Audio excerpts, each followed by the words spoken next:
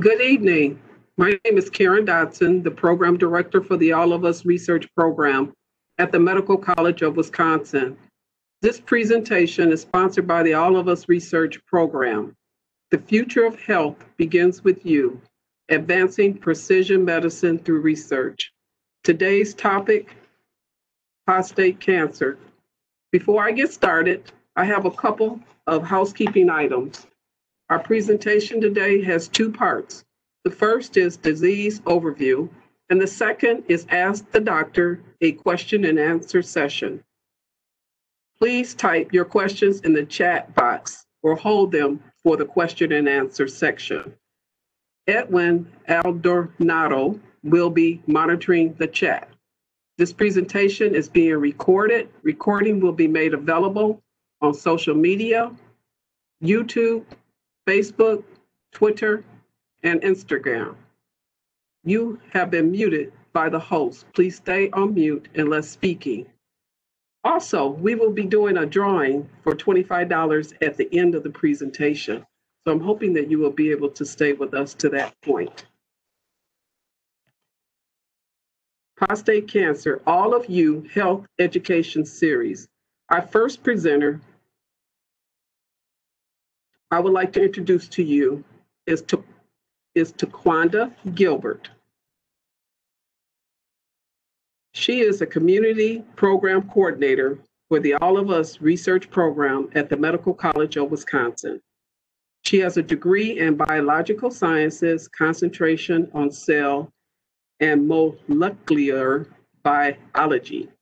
She has 5 years experience in molecular dialysis and product development, including 15 years of community work with the Nefertira African Dance Company. Taquanda? Thank you, Karen. Good evening, everyone. Thanks for joining us for our health education series for our topic of prostate cancer. So let's get started with an overview. So prostate cancer begins with cells in the prostate gland that start to grow and spread throughout the body. The prostate itself is a small walnut-shaped gland found in the pelvis of men. The function of the prostate is to produce fluid that nourishes and transports sperm, and it's the second leading cause of cancer death for men in the U.S. Next slide. So here are the stages of prostate cancer. In stage 1, as you can see, the cancer is very small and it's contained only in the prostate. In stage 2, the cancer is spreading between the two lobes, but it's still contained within the prostate. In stage 3, the cancer is starting to progress. It's becoming larger in the prostate, and as you can see in the upper right-hand corner, it's starting to get closer to the vesicles. In stage 4, the cancer has progressed fastly into the lymph nodes, and it can also progress throughout the body and reach other organs within the body, even bone, which can cause pain. So there are two types of prostate growth. The first one is benign, which is non-cancerous, and the second one is malignant, which is cancer. The first one with benign, it's basically an enlargement of the prostate. So once the prostate is enlarged, it can cause squeezing of the urethra, which carries the urine from the bladder out to the body, which can cause pain during urination. It can be removed slowly and grow back very slowly, but it usually don't grow back. For malignant growth, those are the prostate cancer itself. It spreads throughout the body, and the cancer cells attach to other tissues and grow and damage that portion of the body. It spreads through different organs, and it can spread all throughout the body, and it also can be removed, but sometimes it may possibly grow back. So here are a couple of signs and symptoms. In early stages of prostate cancer, often have no symptoms, but when symptoms do occur, it may necessarily not be prostate cancer. It can just be an enlargement of the prostate. So they have similarities in symptoms. So it's always best to contact your healthcare provider just to learn the difference between the two so you can get the correct diagnosis. So we're gonna do a little knowledge check now that I gave you a little bit of information about prostate cancer. So the question is, the symptoms of an enlarged prostate and prostate cancer can be very similar. So is this statement true or false? So you can put your answer in the chat or you can yell it out, whatever one you think it is.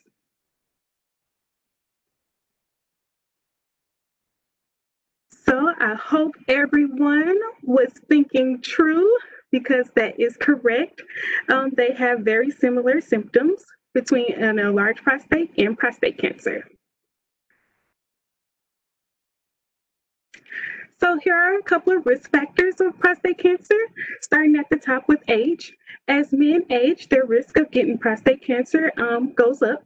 And with the damage of the genetic makeup of the prostate cells, is more likely for men in the age of over 55. Moving down to race and ethnicity, African American men are more likely to get prostate cancer in earlier ages, and they are more likely to have more aggressive tumors that spread and grow rapidly throughout the body. Moving down to obesity, maintaining a healthy weight is very important, and there's some evidence in men that who don't exercise have a higher risk of having prostate cancer, and it's always best to contact your a healthcare professional just to create a healthy weight loss plan. Moving down to diet, diet and lifestyle may have an effect of your risk of prostate cancer. And it's always best to have a variety of fruits, veggies, and whole grains in your body so your body can have those proper vitamins and nutrients.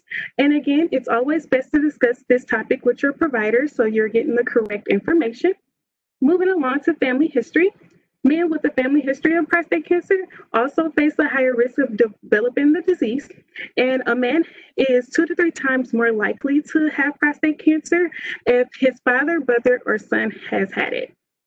And then down to chemicals, smoking is a factor, and the risk may double for heavy smokers. So it's always best to avoid smoking, and cigarette smoking has a closer relationship to prostate cancer for African American men than those who are Caucasian. So here are some diagnoses of prostate cancer. For the first one, the digital rectal examination, and the last one, the blood test. These 2 tests are used to screen for prostate cancer. They are both used to detect it. And any abnormal results don't necessarily mean that you have prostate cancer, but it can be due to an enlarged prostate or possible infection. For the other 3, the ultrasound, MRI, and the urine sample, these are ways to confirm if you have prostate cancer or not. So most of the time, people use a urine sample or a biopsy, which is just a minor surgery where they use tiny pieces of tissue sample to look for those cancer cells. So for prostate cancer treatment, moving towards the left, late stage diagnoses. Even though prostate cancer and a large prostate have similar symptoms, you don't want to wait too late where it can lead to bone pain because that can be a serious complication. And early detection is always best when staying consistent with your yearly checkups, especially for those men that are 55 and older. Towards the middle, risky surgeries.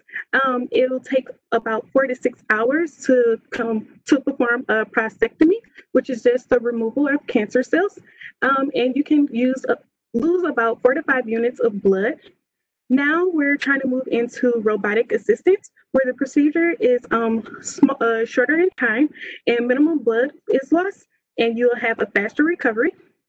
And then the last treatment option is standard options, where providers use a one-size-fits-all technique, where everyone gets the same treatments and prescribed until they're failed. And now we're trying to move into precision medicine. So precision medicine is just healthcare that is based on you as an individual, and they take into account the factors of where you live, what do you do, and your family history. And the All of Us Research Program is a part of the Precision Medicine Initiative to help researchers understand why people get sick or stay healthy. So just to wrap up everything on prevention. So the first tip is to eat healthy. I know it's hard for men just to move away from their meat and potatoes, but it's always best to add a little bit of green from your veggies, fruits, or whole grains. You want to just make sure that you add those in your daily diet and always seek out professional help to get a plan. To move more, exercise also play an important part. We just want to make sure you keep moving, stay consistent with your exercise routines. I know it's kind of hard during COVID to utilize the gyms, but any type of movement is always best, even if it's from your at-home workouts or doing yard work. Quit smoking. That is always most important, and you want to try to avoid it at all costs, even though if you have any other underlying health issues, you want to avoid smoking.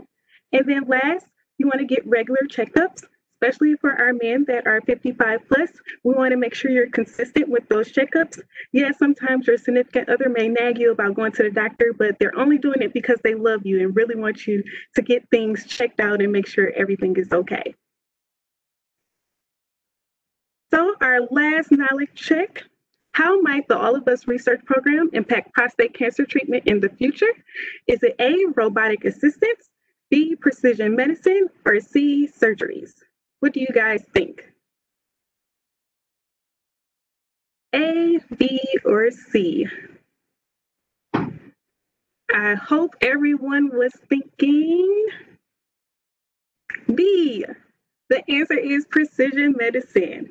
So participants of the All of Us research program donate their unique health information through a series of surveys about their basic life and health history. And we would like for you to share your electronic medical record along with physical measurements and a blood and urine sample. So this way, research can use this information and make different connections on how people stay healthy or get sick. And these connections can lead to other ways to diagnose people.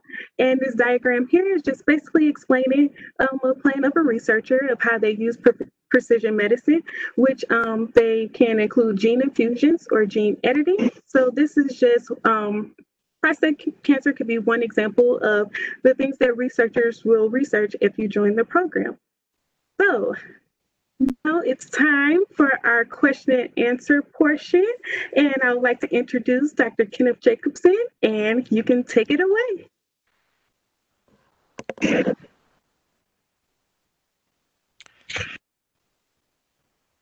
Hello, I'll introduce Mr. Jacobson. Excuse me, my name is Edwin Maldonado. I'm the program manager for the All of Us research program. And Dr. Jacobson is a fellowship trained in minimally invasive urologically oncology and board certified in urology. He's an expert in robotic assisted laparoscopic surgery for prostate cancer, kidney cancer, and bladder cancer. He specializes in robotics and laparoscopic surgery for benign urologic diseases. Welcome, Dr. Jacobson, to our session here today.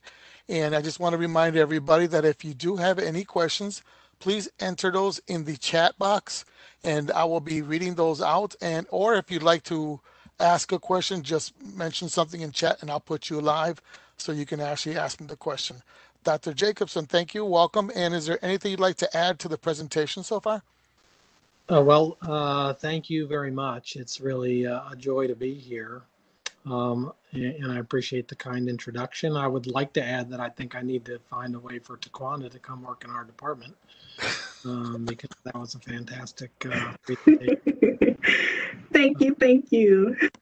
Room for smart, knowledgeable people, Taquanda. So find me later.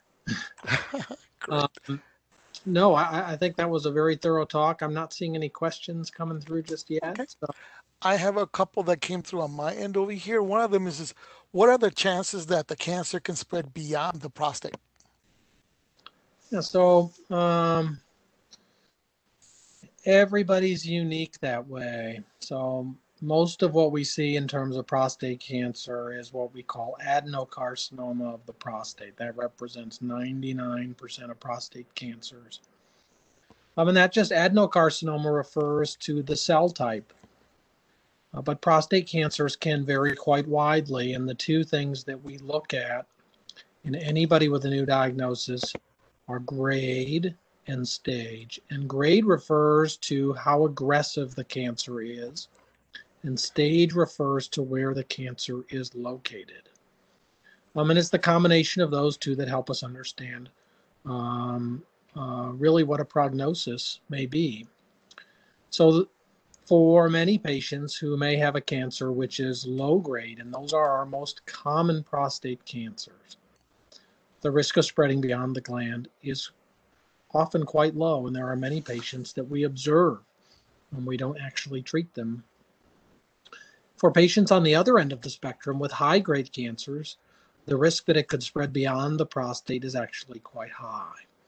So if you know someone or you yourself are dealing with a prostate cancer, there are some ways to calculate the risk that the cancer has spread beyond the gland. There is a nomogram. A nomogram is a risk calculator that I like to use from Memorial Sloan Kettering. That's MSKCC, Memorial Sloan Kettering Cancer Center. You type that prostate cancer nomogram, MSKCC, into Google. It'll pull up that risk calculator. And if you enter all the things that you know about your prostate cancer, the biopsy, your PSA, your age, it will go ahead and tell you what the percentages are that it spread beyond the gland. So it's hard to answer that question without specifics about a specific tumor, but the answer overall is that it can vary quite widely, and we have to individualize that sort of evaluation. Thank you. Another question is, what are the risks and benefits of prostate cancer screening? Ooh, great question. Well, overall, I think knowledge is power. So the main benefit is we find out whether or not you in fact have prostate cancer, and that gives opportunity. So earlier diagnosis means more potential treatment options, means a better chance for cure, and consequently fewer side effects of treatment or fewer side effects of the disease having spread. So that's the big win. Now, what are the risks? Well, the screening itself isn't terribly risky. It's a blood draw and a rectal exam, a digital rectal exam. That's the uncomfortable part. It's not really risky, other than it might not be, the most fun. But that's the screen. There's nothing more to it. Now, what are the consequences of perhaps not getting a perfect score on your screen? Well, we might see things like you need more x-rays, you need more biopsies, or you need a biopsy, you need more lab draws. That causes anxiety, that causes stress, perhaps some financial problems in terms of paying for these things. So I wouldn't, maybe risk is the wrong word, but those are the consequences of sort of opening up the box to find out what's in there. But, the reality is we live in a world with a lot of prostate cancer, a lot of other health problems, and it is so much more empowering to walk in there early and find out how you're doing than it is to wait until it's too late. Great point. Very true. Now, I know that Taquanda mentioned that chances are higher if your father, brother, or son have prostate cancer. Can this be also carried down from another relative that might be like an uncle or a grandparent? Great question. So the short answer to that question is all first-degree relatives are considered high risk. So to put you in a high-risk category. So I call that father, brother, uncle. Now, there are a small subset of patients, of male patients, who have a mutation called a BRCA1 gene. And they likely is a gene that's carried in multiple generations in a family. And often that gene is attributed to breast cancer as well.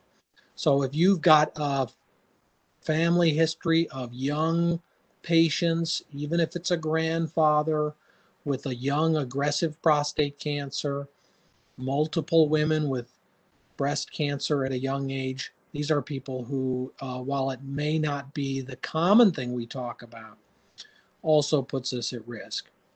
Now, the other things to really pay attention to, if we go consider that slide that Taquanda put up about the other things that put us at risk besides genetics, is lifestyle.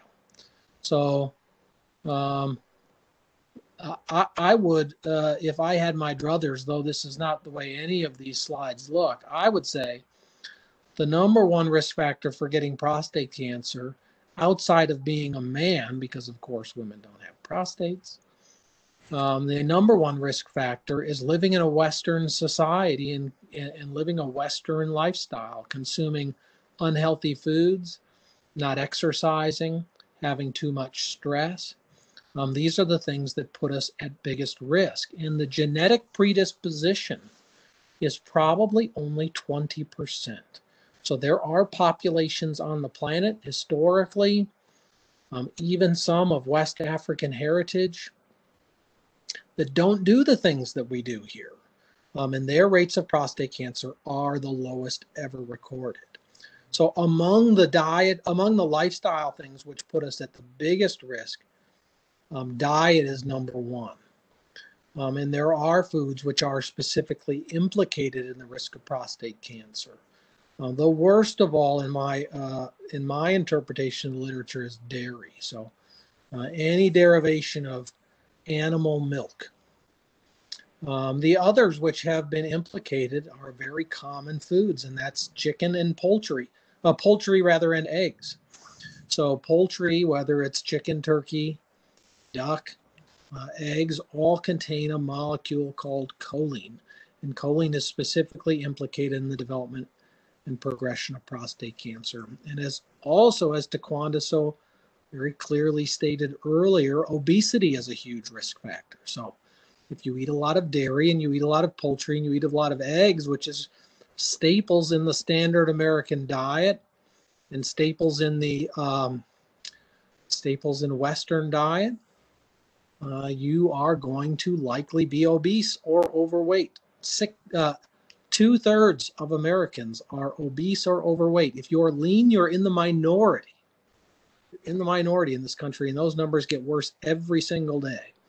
So taking care of our risk factors, no matter what our genetics say, is the number one thing that people can do today so that they don't end up in my clinic. Great, thank you.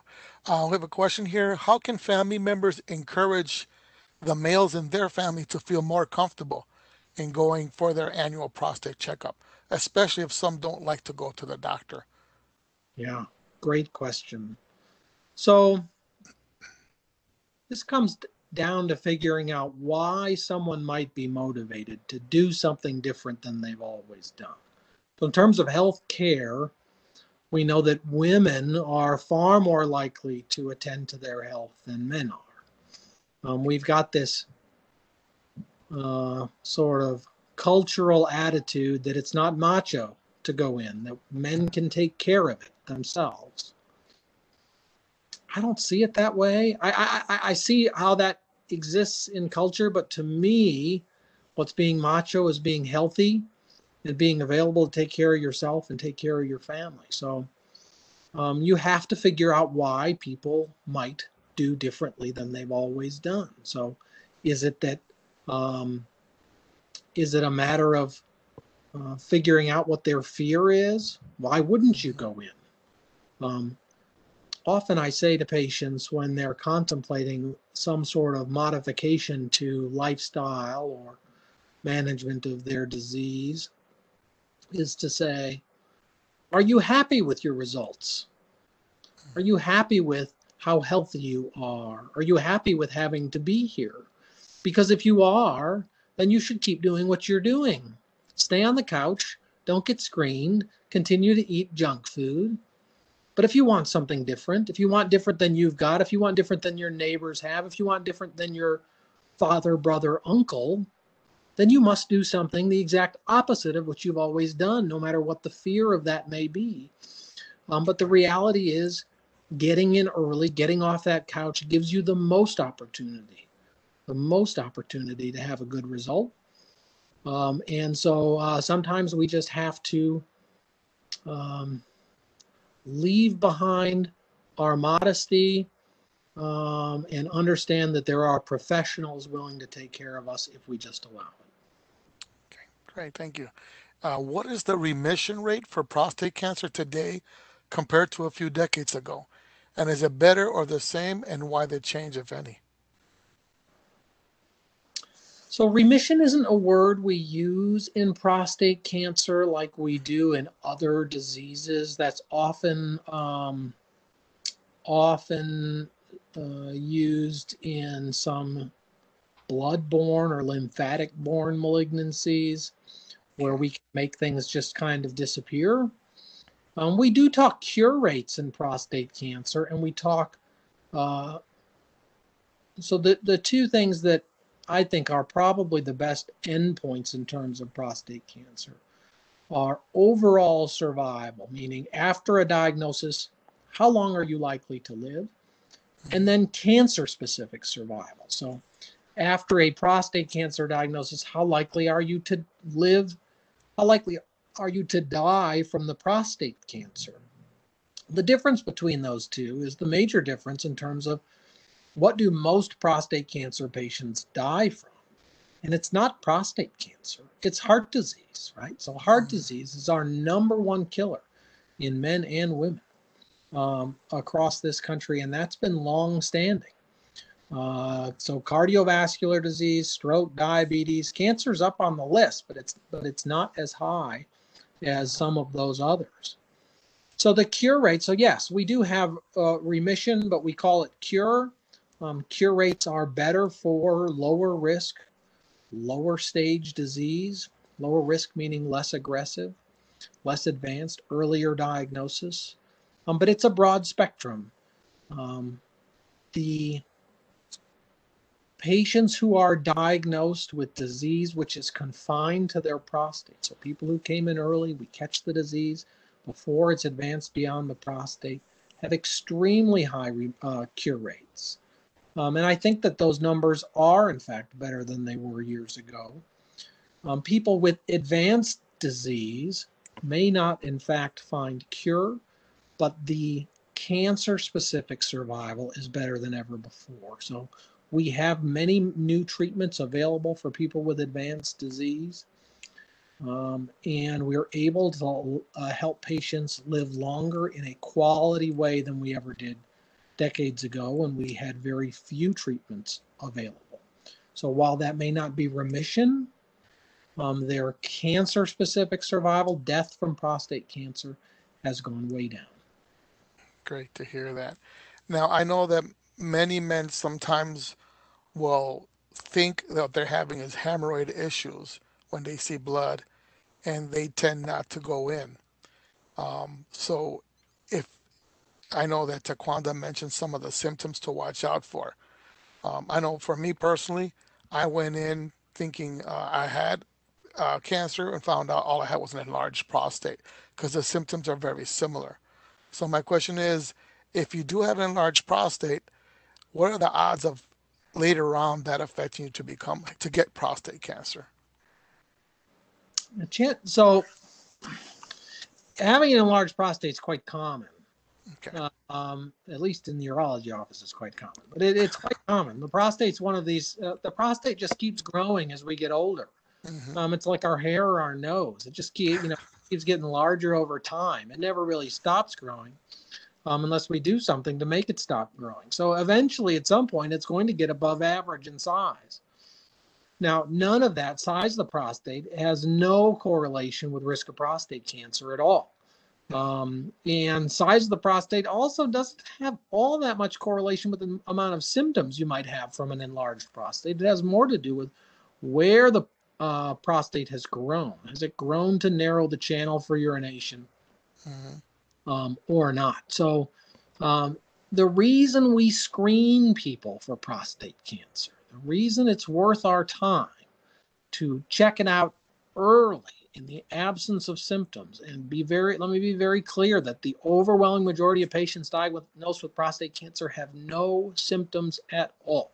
So the reason it's important to screen is because it doesn't cause any symptoms. It doesn't often cause the urinary symptoms, which she talked about. It can in very late and advanced stages, but most often it doesn't cause any symptoms at all. Right. And what would you recommend? At what age should men start getting checkups for possible prostate or just for a prostate checkup?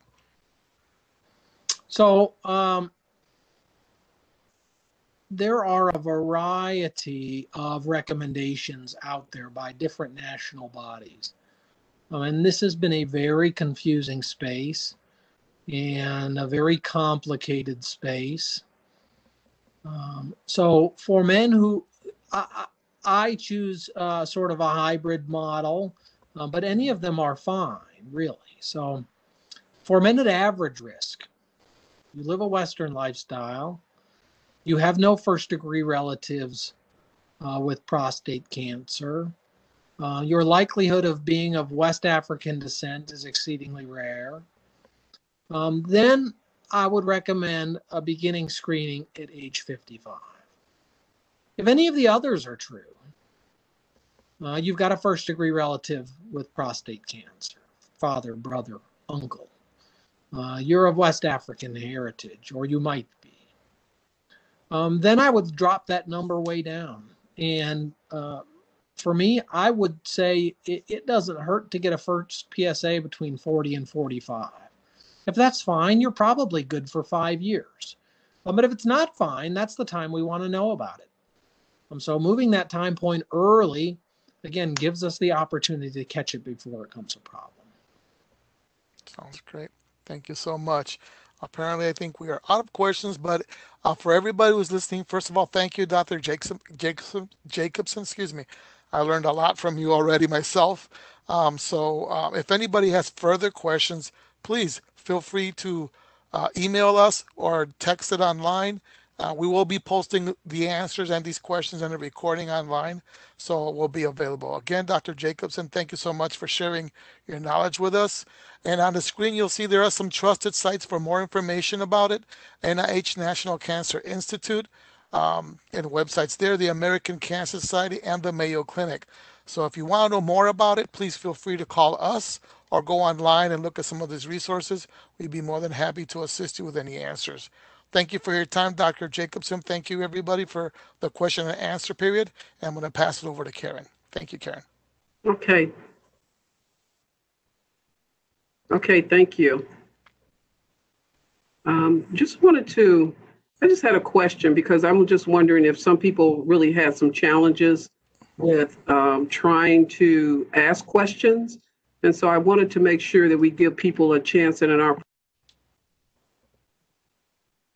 So I guess I wanted to ask before we do close things out, are there any other questions that people might have? And Edwin or Christian, can you open up the line just to make sure if people have questions? Because we do have a little bit more time. Okay, great.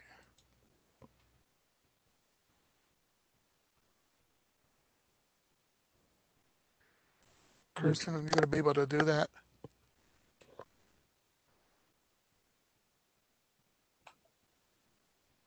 Okay. Okay, apparently. Let me Okay. or if you are interested, anybody, you can hit the space bar. It'll open it up so you can ask questions. So feel free to jump in if you have a question.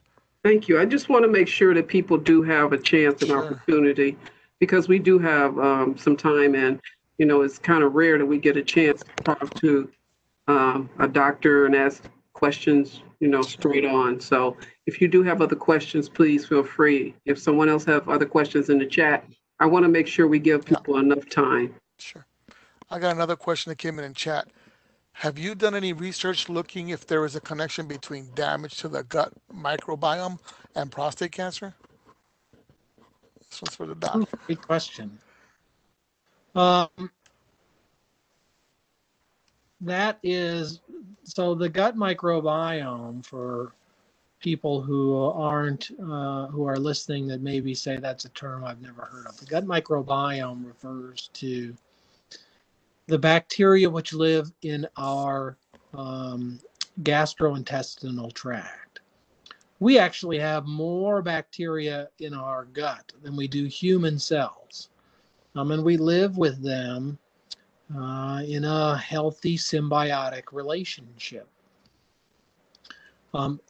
It was about, I don't know, 7 or 8 years ago that people started to really look into the gut microbiome and how diverse it can be and how it looks different in healthy patients versus unhealthy patients. So it is very much a new field of study, but one which holds a lot of promise. I'm not aware yet of any great data on gut microbiome and development of prostate cancer. We could make somewhat of a secondary hypothesis, however, understanding that what makes a healthy gut microbiome is a healthy diet. And the people who have the best, most versatile gut microbiome consume between 30 and 40 different whole plant foods on a weekly basis.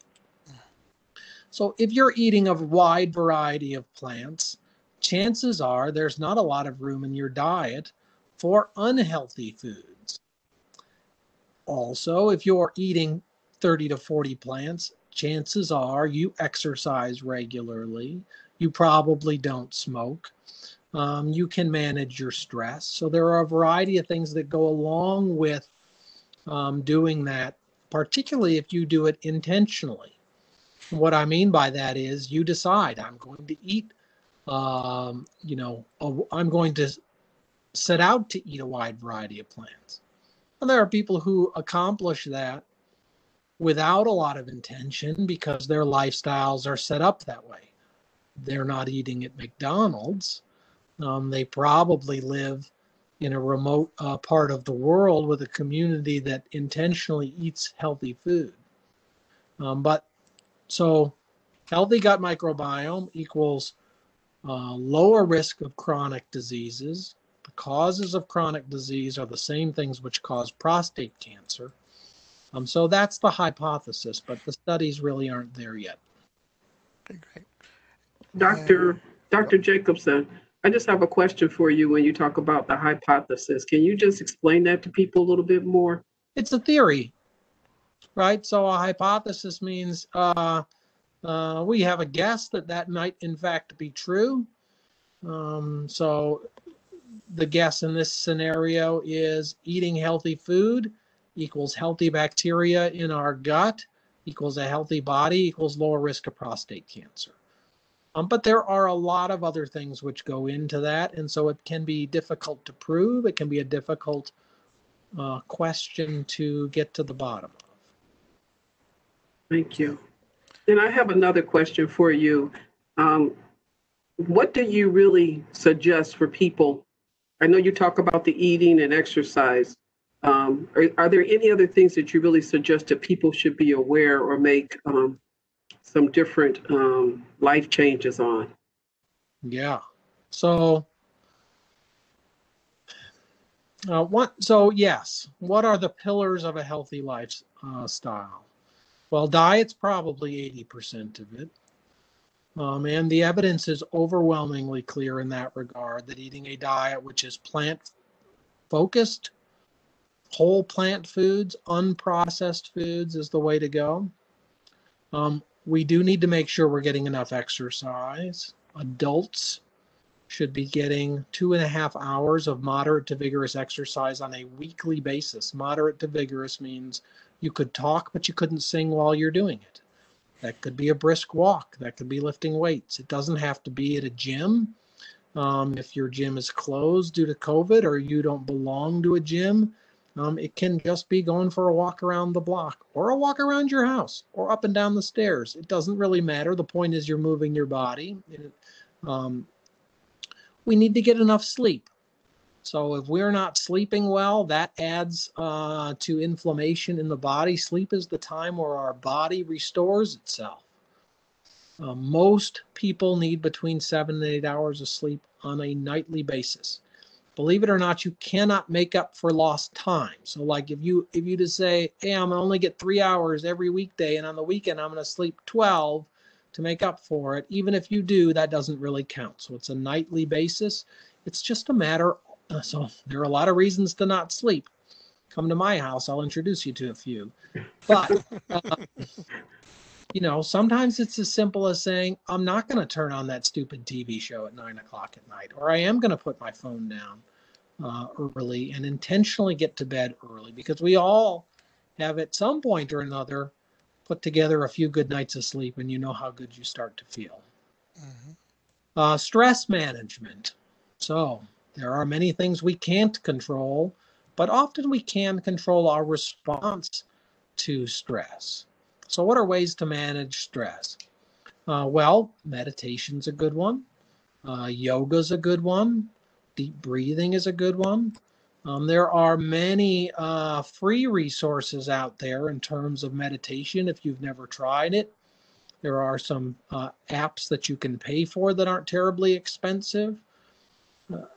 And there's lots of free yoga out on the web or around town, places you can find it. Yoga's about as cheap an exercise as you can find, even if you go so far as to invest in a mat for $15. You're not going to find much cheaper than that, and you don't really even need a mat to do it. And then, of course, avoiding risky substances is super important. So tobacco's in there, smoking's in there, alcohol's in there. There is no safe limit to alcohol. We do say no more than 2 drinks a day for a man, no more than 1 for a woman. But the reality is 2 a day may be more than any man should probably have in the long run. And of course, all sorts of other illicit drugs on the list as well. Okay. I know we do have some resources for people as far as different sites that they can kind of look at what's going on and how they can get more information. But do you know of anything as far as what your recommendation will be for those individuals as far as looking at support programs or things like that in that nature? So, yes. Now, most of the resources that I have, unfortunately, aren't entirely free. Of course, I'm making no money off them. These aren't paid endorsements. As a disclosure, I make no money by sending somebody to an app. Personally, for meditation, I use an app called Headspace. I know some other people who like Calm, CALM, or 10% Happier. Any one of them are fine. There are free resources out there. You could look for free meditation as well. There's a great website, which is entirely free. You have to register for it for yoga, but most of the content is free, called doyogawithme.com. Doyogawithme.com, believe it or not. So like yoga and meditation probably 5 years ago were 2 things I would have never said in a million years you'd find me doing.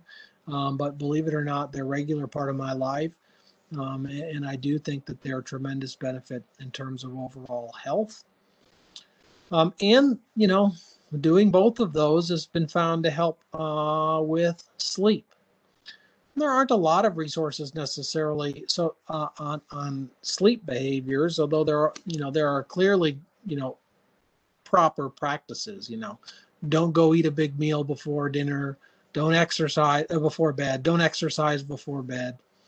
Calm down, turn off the lights, turn off the screens 30 minutes before you go to sleep. All these things can and do help. Make sure it's a dark environment, make sure it's not noisy. Some of these are the problems I have in my house. Unfortunately, get rid of your wife and children in terms of sleep does not really work. In the end, you don't sleep better, but might make. Yeah, I don't suggest that, Dr. Jacobson. Might make for one good sleep, but in the end, you're probably not gonna sleep any better. As far as quitting smoking is very, very challenging to do. The overwhelming majority of people who quit smoking do it cold turkey. There are, in fact, more ex-smokers than there are current smokers, but quitting cold turkey is about it's extremely unsuccessful in its own, even though that's the way the majority of people do it. The best way to do it actually is with some pharmaceutical help. And so talking to your primary care doctor about that would be a smart move. Okay, thank you very much. It looks like we don't have any more questions, and as we do have on the screen some resources for you. So now I just want to mention to people that thank you, Dr. Jacobson, first of all, for your presentation and just really allowing for us to hear more about prostate cancer. And thank you for the hard work that you're doing in this field. It's very impressive. And thank you for taking the time to work with us on that and present. Okay. Next, we're going to have a drawing for people. And I'm going to look at our participants to see exactly individuals, and I'll do a drawing at this time, so be patient with me. Okay, if your initials are O and G, we will be contacting you within the next 48 hours. You will get a $25 cash, and then they'll contact you as the best way as far as being able to get that to you.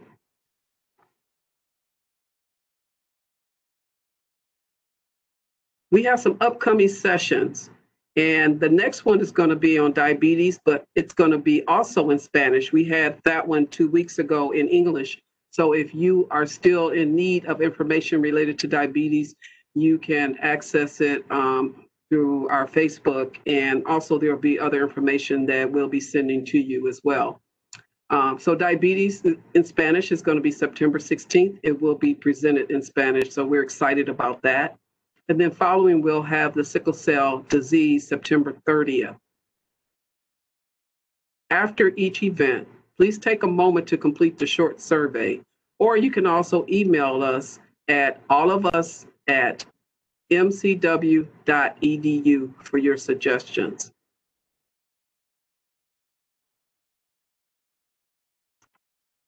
If you have any other questions, you can always contact me. I'm the program director.